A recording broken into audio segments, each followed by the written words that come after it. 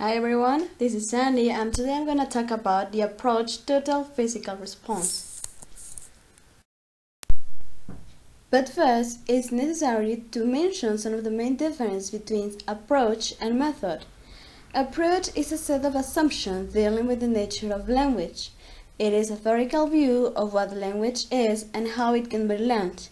On the other side, method is an instructional design for systematic presentation of language, based on a selected approach, including some classroom activities. But who was the author who created this?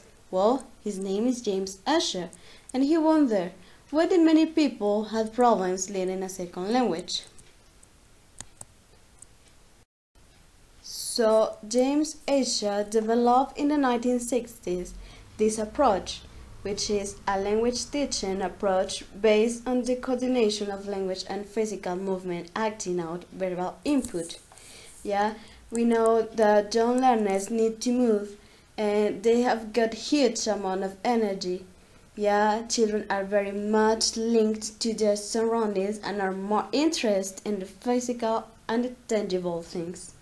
So, children's understanding comes through hands, eyes, and ears. For children's learning, TPR is based on listening skill through instructions what they hear, such as sit down or touch your head, for example.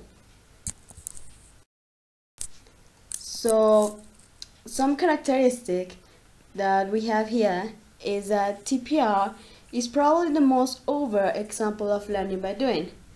Another was developed as an attempt to mirror how preverbal children acquire the mother tongue. And this approach is fun and stress-free, which helps with long-term retention of what has been learned.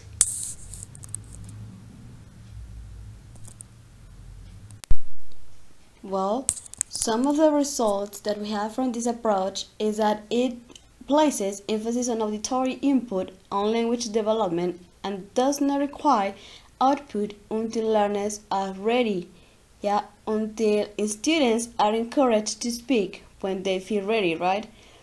And it is suitable for young learners of different backgrounds. All of this according to Air 2013.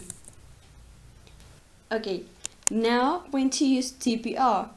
Well, this approach may be used to teach many types of vocabulary, but connected with action, right? Actions are so important. It is an effective strategy to use with English language learners as well as with native speakers when learning new words. Its procedure is about 6 steps. The first one is prepare.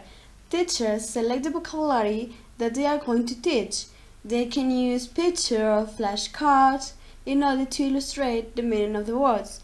In the second one, teacher modeling, teachers say the new vocabulary word for the student, right, using gestures, facial expressions, or body movement. And the third one is student modeling. In this, students volunteer mimic the same gestures or body movement.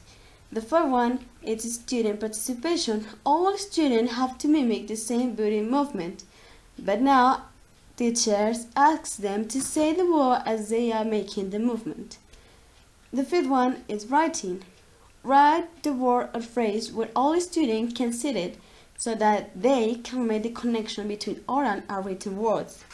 And finally, this step is very important, repetition and practice. Review and practice words with the students multiple times to ensure learning. Recycle words regularly to make sure that the students don't forget all words. Now, types of activities. Well, we had first TPRP, in which teachers can use a picture and flashcard. The second one is TPR circles. In this, organize the students into a circle around the teacher. The teacher says the word and the last person to do the action is out. And finally, TPR Simon Says. Some disadvantages stated by Boyd 2018 are Students like opportunity to express themselves creatively because the teacher dominates the class while the students are just passive learners. The second is that TPR tries to replicate how babies acquire the mother tongues, and it seems to ignore the fact that the brain gradually matures and loses plasticity as the baby grows up. And finally, students are not aware of the learning process. Well, in my conclusion, I found TPR the most effective technique which can be used in foreign language classroom for young learners. TPR is a suitable technique which is built around the coordination of speech and action. Furthermore, the TPR activities are the best way to acquire vocabulary and comments. They facilitate quick memorization, they are funny and highly motivated. And then, there is total involvement on the part of the teacher and immediate feedback. Thank you so much for watching.